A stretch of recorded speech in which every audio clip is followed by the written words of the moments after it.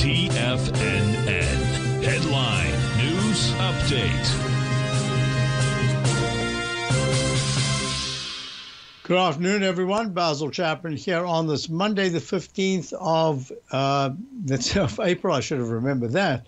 April, and it's the 3 o'clock Eastern Time market update. Dow's down 235 at 37,749. You can see this chart on the left here, anticipating that this inside track, an inside wedge dashed line that we've got here should be some kind of support of the 37,700s. It's testing it right now, and I'll be talking about the weekly chart when I get back for the Tom O'Brien show in a few moments, because as I said to my subscribers from opening call on Saturday, there's a chance those weekly charts are going to fall as well. SPX, right now, the S&P is down 56 at 5,067. It's going right into the lows of early March. That weekly chart I'll talk about when we return. We're looking at the QQQ, that's the index 100, trading sharply down 7 at 431.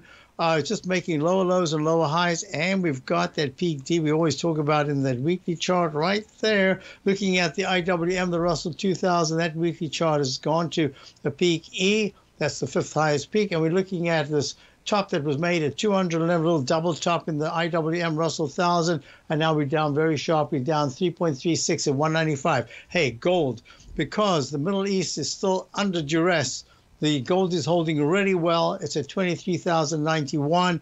And with that, you see you've got two separate things going on here. The dollar is at a new recovery high. That's over the last few days. It's at 106.20. Different things altogether, but they're all geopolitically related. Looking at crude oil, let's see what's happening there. Crude oil was weaker. Now it's down just 3 cents at 85.63, and it hasn't given any signal yet that it wants to go much lower. But bonds, I tell you, this is really a major part of the issue.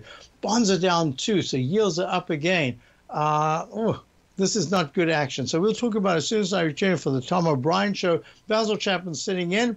I usually do the 10 o'clock show, the Tiger Technicians Hour, and my service here is the opening call. I'll be back because this is going to be a really important close. Will we have a little bit of a rally going into the close, or will we fail?